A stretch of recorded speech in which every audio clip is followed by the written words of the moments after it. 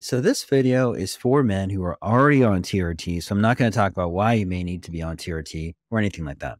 What I've seen with working with over 2,000 men is that after a couple of years on TRT, many men begin to experience memory issues, difficulty in concentrating, anxiety and depressive moods, low energy levels, joint pain, excessive urination, and decreased libido. This is where I want to talk about neurosteroids. So if you've been on TRT for an extended period of time, you may have decreased levels of two very important neurosteroids. Now, the first one is pregnenolone. Pregnenolone is known as the grandmother hormone. So over 150 steroid hormones are derived from pregnenolone. Cholesterol actually converts to pregnenolone, and then pregnenolone actually converts to progesterone and DHEA, which then converts to testosterone and estradiol, right? So it really is a very important hormone in the production of sex steroids. Sex steroids being very important to help with immunity, glycation, methylation, inflammation, oxidation, and libido. So this is why cholesterol blocking drugs can have huge effects on memory and sex hormones. They can also reduce pregnenolone.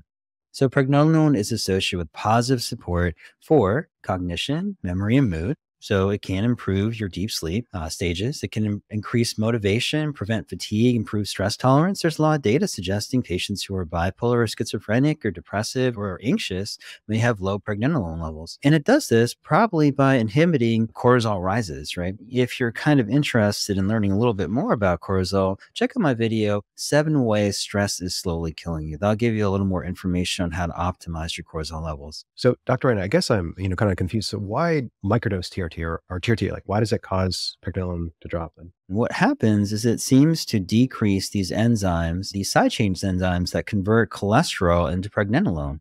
And it happens over time. One thing you can do to kind of prevent this is to get on beta-HCG or to supplement pregnenolone. I typically recommend supplementing pregnenolone because a lot of my patients, when they get on HCG, tend to get a rise in their estradiol. Now, if you're trying to maintain sperm count, or if you don't like the decrease in testicular size, not everyone gets a decrease in testicular size on TRT. Maybe you want to try beta-HCG. But most of my patients do very well on pregnenolone.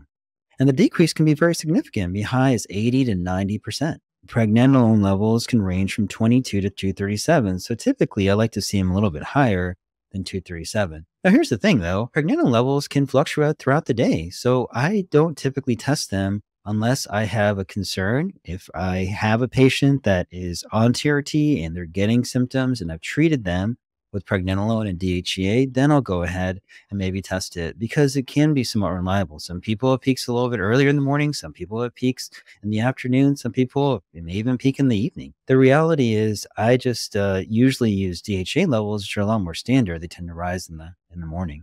So you test with the blood serums. It's a blood test, right? Is there anything else like you can do to raise pregnenolone preg levels? Through pregnenolone oral hormone replacement. So it's usually a capsule that you can get, and it ranges anywhere from 30 to 100 milligrams. I usually start people at 30 and titrate by symptoms. And then you can use beta-HCG. But as I mentioned, for a lot of my patients, they do really well in the capsule, and it saves them an injection with beta-HCG. If they are, again, concerned about testicular size as well as an estrogen rise, we go over and maybe add beta-HCG instead. So the next neurosteroid that's also very important, I think maybe even a little more important, is DHEA. As I mentioned, TRT tends to reduce the side chain enzymes that convert cholesterol to pregnenolone, right? And thereby many times will decrease DHEA too. DHEA is a neurosteroid that provides protective effects on the brain. Appropriate DHEA levels are associated with improved sexual function, cardiovascular health, increased bone density, reduction in visceral fat, body fat, improved mental acuity and emotional well-being, improved sleep, blood glucose control, and even protective against cancer and insulin resistance,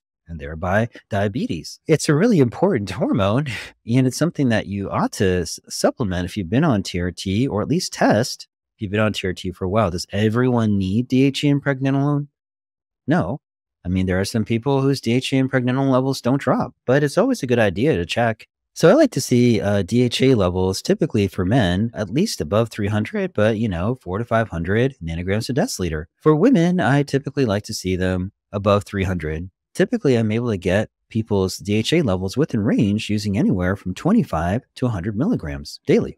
I've been with a lot of concierge physicians, right? None of them tested for DHEA or preg. Do you know why that is? Or to be honest, in order to get it covered by insurance, many times you need a diagnosis that insurance will deem acceptable. So congenital adrenal hyperplasia is one, but that's where basically your adrenal glands aren't working very well as an infant. Or if you have adrenal trauma or adrenal damage, that's another. But if you don't have evidence of that, it's hard to get it covered. And a lot of primary care providers, it's not really on their radar. Right? It's not part of the algorithm. Does that necessarily mean that they are bad physicians? I don't think so. It's just, just not something they think about. Many times people are treated with antidepressants, right? Even antipsychotics or anti-seizure meds to treat depression and anxiety, when in reality, it's just a hormonal issue. The first time I heard the word neurosteroid, I was like, whoa. So you're saying like this enhances your cognitive ability is interesting, right? But another thing that is interesting that we do is kind of the daily micro injections to copy how your body naturally produces in your 20s. How did you kind of come across that? Yeah, it's been around for a while. And interestingly,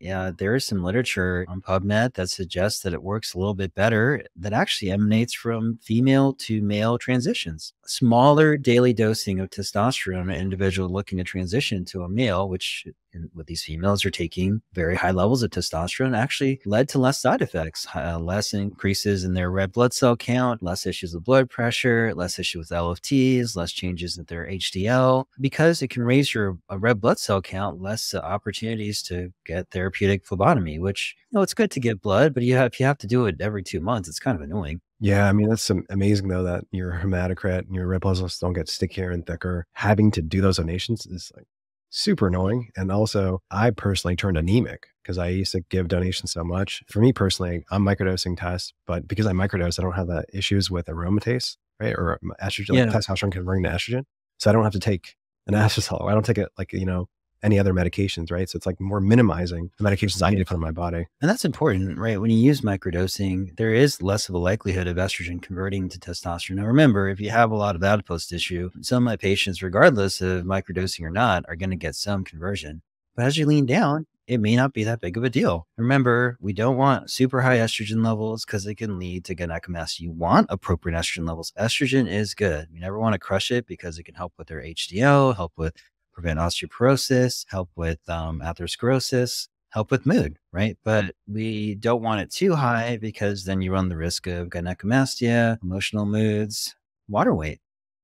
If you are noticing that TRT isn't working or isn't working as it used to, right? There's like two things you can do. You can look at the microdosing concept of TRT or do a double click with regard to the neurosteroids, as Dr. Ryan mentioned. And we hope that that can be of help and service as you kind of amplify your journey in changing how you age and working with hormones.